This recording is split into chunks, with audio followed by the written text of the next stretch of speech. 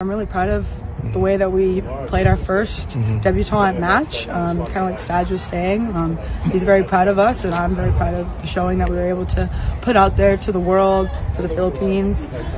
So very proud, and just a good showing, but obviously we didn't get the result that we wanted. So moving forward, we want more. We're hungry for our first win, and hopefully it could be against New Zealand. Definitely, I think we've got some knowledge already about them, how they play.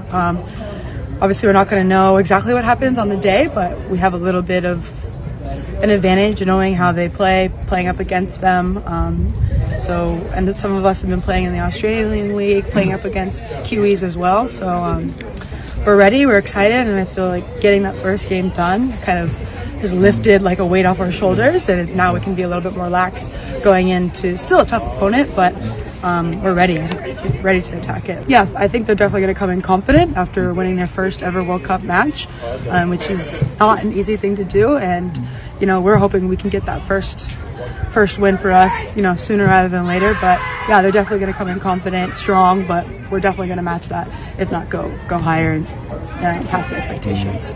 No different. I think even playing against Vietnam and SEA Games, that was probably the biggest crowd I had played in so far, and just to even get that experience of so many fans rooting against you is good. It's good because we're going to go against the host nation, and it's going to be 10 times louder and so much energy that's going to be against us. But I think we're going to be fueled by that, and we're going to have our Filipinos and our supporters out there too that'll be just as loud.